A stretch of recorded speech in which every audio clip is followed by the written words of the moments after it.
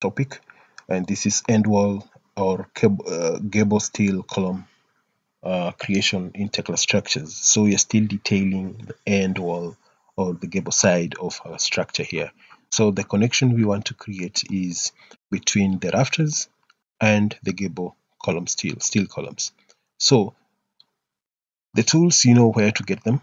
It's under applications and component, and to get to applications and component, we click by left clicking on that button right there. So in here you just type the tool or type of connection or the number of the macro, and it will pop up here. Or just type any number, and the number that, the macro that falls within that number, you will have everything on this side. So if you are working with PEB, I just type PEB and all the PEB tools will be presented to me here. Now in this particular case, I want to use this particular connection for the gable side connection.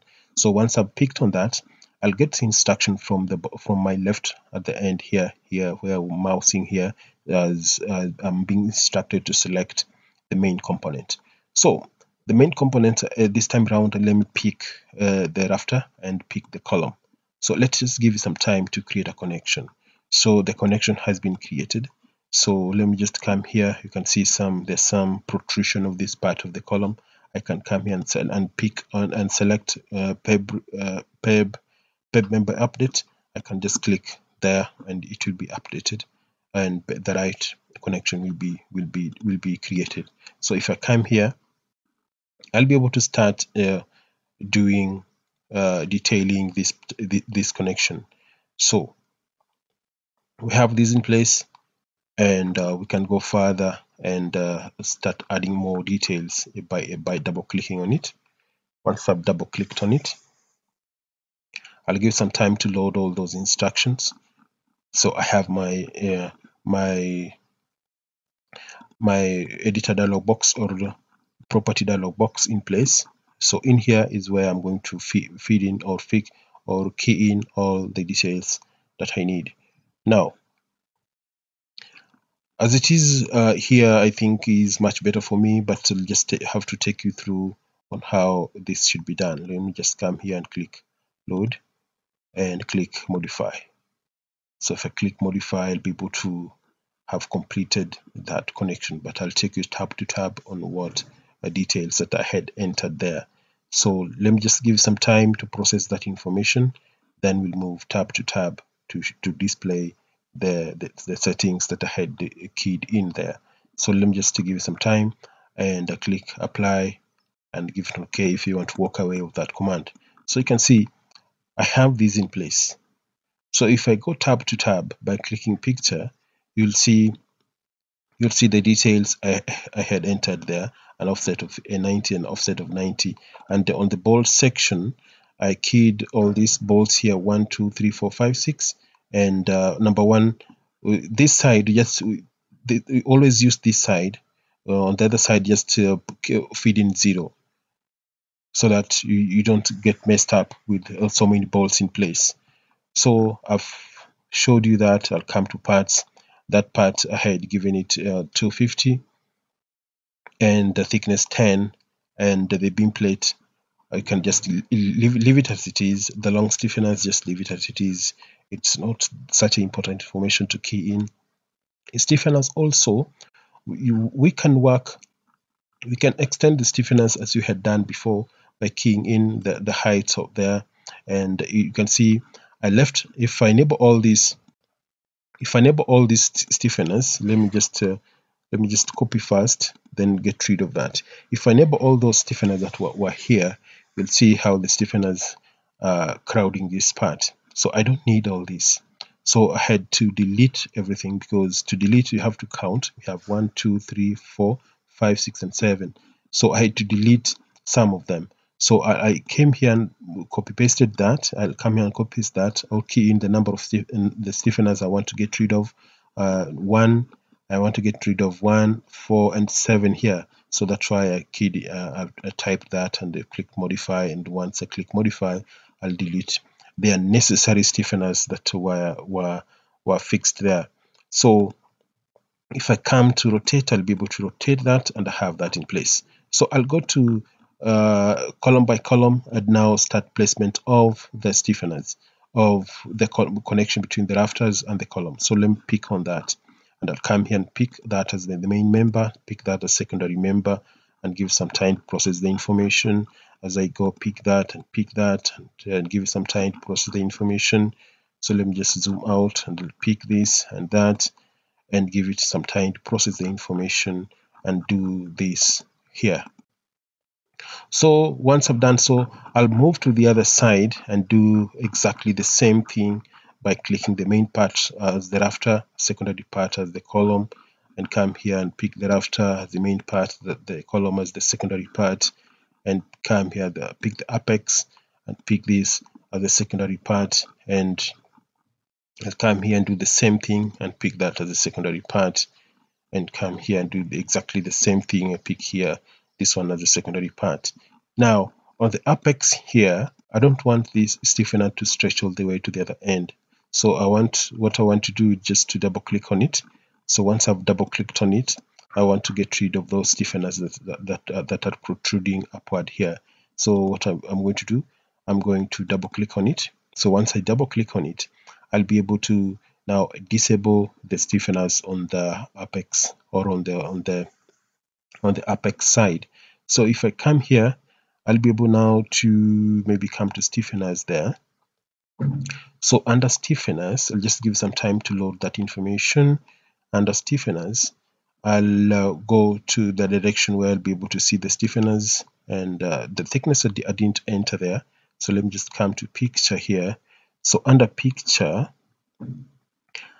I need a type of stiffeners that will not have this one. So if I pick on that and click enter there, so let's see whether that information will be processed with our stiffeners at the bottom end here remains intact. So let's just wait for the result when that information that we just keyed in or typed is being processed. So we've left out that. So let me just give it some time to process that those has been left out. So we have just this one in place. So we can just go further and also enable the stiffeners on this far end. So I can just go ahead and get rid of this and click modify. So the moment I click modify, I'll get back these stiffeners in place. So you can see we have so many stiffeners on this side. So we can go ahead on the opposite direction and do exactly the same thing on the apex. So if we come here and double click on this we'll be able to apply the same approach. So let me select the apex, the picture tab, and I'll come here and select on that.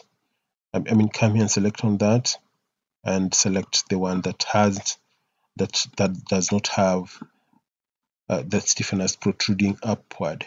So let me come here on the stiffeners also, on this stiffener tab, and I want to get rid of all this. I don't want to delete any stiffener on the web.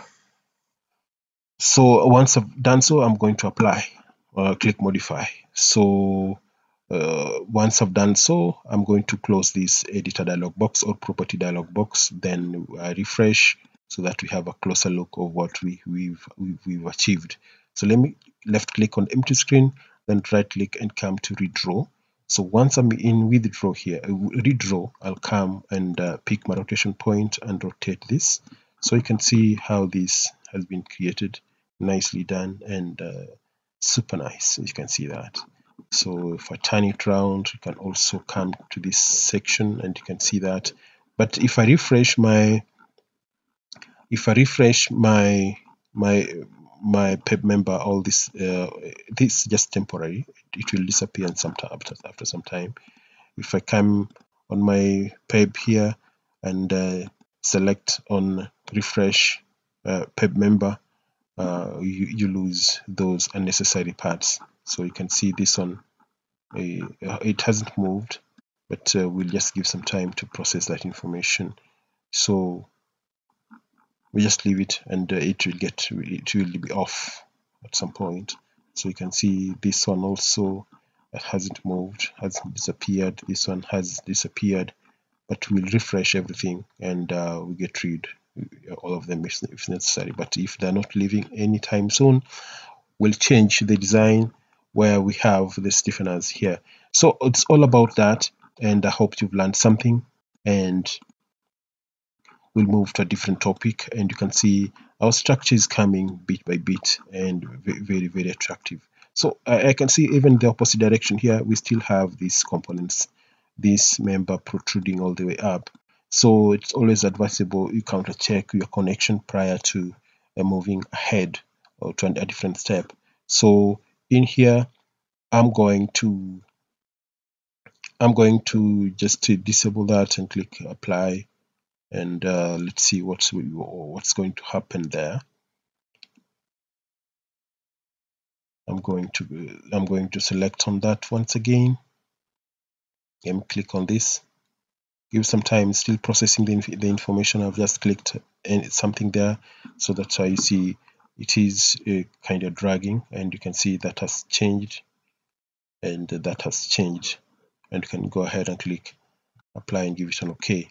So this should not bother you. This is once you give the instruction, it will be changed. It will change automatically. So let me just double click on it just to see how it responds. So if I come here and select on that and click modify, and I'll be able to get that information right on the spot. And if it doesn't respond, we give it a different connection type, so that we don't want to see this side of the flange extending all the way to the other side of thereafter. So that's not right. So that I've showed you how we can change that by selecting on that. So just click on empty screen. We'll close this. Then don't forget to save your work. I'll come and save this work. So let's meet then on a different topic, and that one will be now we can start placement of the mezzanine columns here, and maybe the joist or beam mezzanine beams for the mezzanine. So let's meet then on a different topic, and bye bye.